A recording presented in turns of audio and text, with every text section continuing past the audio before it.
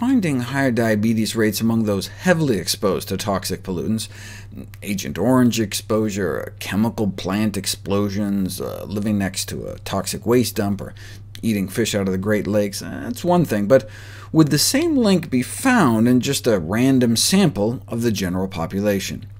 Yes, a strong dose-dependent relationship between the levels of these pollutants circulating in people's blood and diabetes.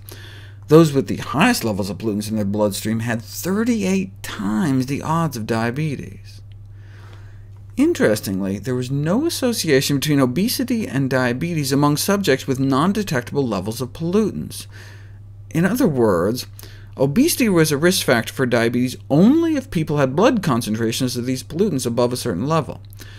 We all know obesity predisposes us to diabetes, but according to this study, only if our bodies are polluted, only perhaps if the fat we're carrying is carrying chemicals.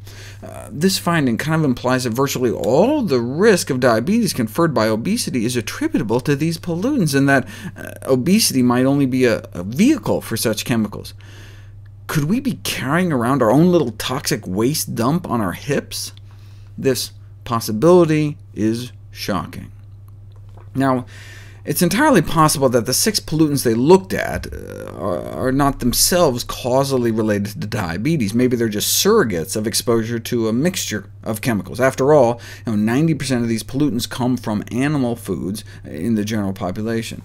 Except for individuals living or working around industrial sites where these chemicals were used or dumped, the most common source of exposure to PCBs is from diet, with foods of animal origin, especially seafood. So the strong relationship they found between certain pollutants and diabetes may just be pointing to other contaminants in animal products.